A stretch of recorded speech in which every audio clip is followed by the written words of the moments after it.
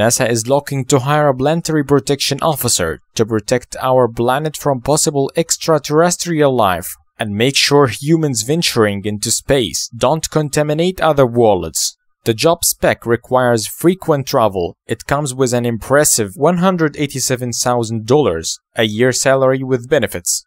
Following the announcement, a young boy called Jack has applied to the position, and his particularly adorable letter has been shared online and first picked up by the New Zealand Herald. Jack, who is 9, perceives the position as an effective guardian of the galaxy. He wants to protect our planet from aliens and doesn't think his age is a limitation. "I may be 9, but I think I would be fit for the job," he writes. "One of the reasons is my sister says I'm an alien also. I have seen almost all the space and alien movies I can see. I have also seen the show Marvel Agents of S.H.I.E.L.D. and Hub to see the movie Men in Black. I'm great at video games. I'm young, so I can learn to think like an alien." Sadly for Jack, he is lacking some technical abilities and the qualifications necessary to be in with a chance of the job. NASA asks applicants to have at least 1 year's experience as a civilian government employee, an advanced degree in physical science, engineering, or mathematics.